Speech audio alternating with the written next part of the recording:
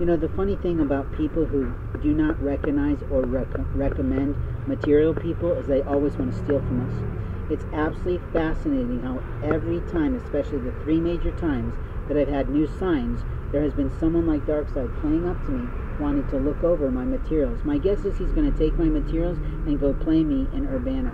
He apparently just got a marvelous apartment from the local township there, Cunningham or something, a township. Well, after that, a family who was black that came up and tried to give me a sack, and she wanted to push me into giving this bag to some other person on the strip that I don't really know. I'm presuming she's talking about a female panhandler who's got a black husband who lives down the road.